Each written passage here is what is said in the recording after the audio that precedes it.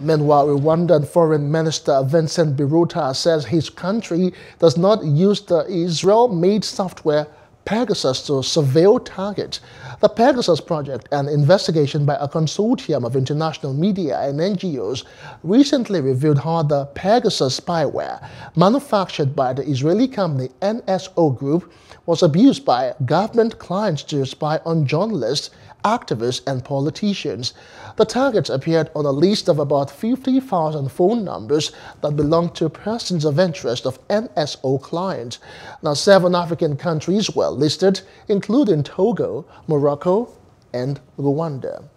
Hello, hope you enjoyed the news. Please do subscribe to our YouTube channel and don't forget to hit the notification button so you get notified about fresh news updates.